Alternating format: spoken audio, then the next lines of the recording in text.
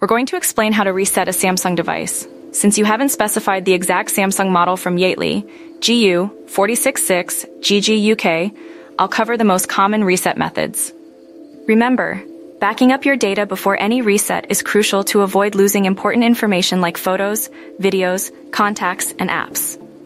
There are three main types of resets: a soft reset, a factory data reset, and a hard reset. 1. A soft reset is the simplest. It's like restarting your phone, usually done by pressing and holding the power button until the device turns off and then back on. This is useful for minor glitches or frozen screens.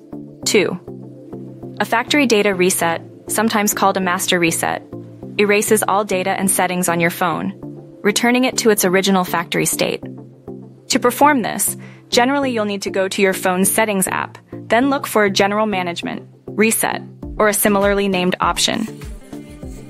Within that menu, you'll find Factory Data Reset or something similar. Tap it and follow the on-screen instructions.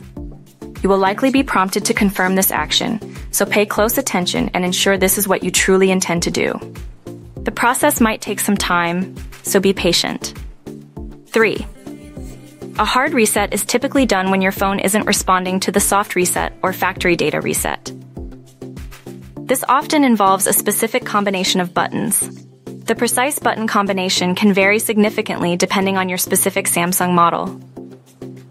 A common sequence involves pressing and holding the power button and the volume up or down button simultaneously. The exact procedure for your Samsung model can often be found by searching online for your Samsung model number hard reset. There are numerous websites and videos demonstrating this. Remember, search for your precise model number to find the accurate instructions. Always make sure to search for reliable and trustworthy sources to avoid incorrect or potentially harmful procedures.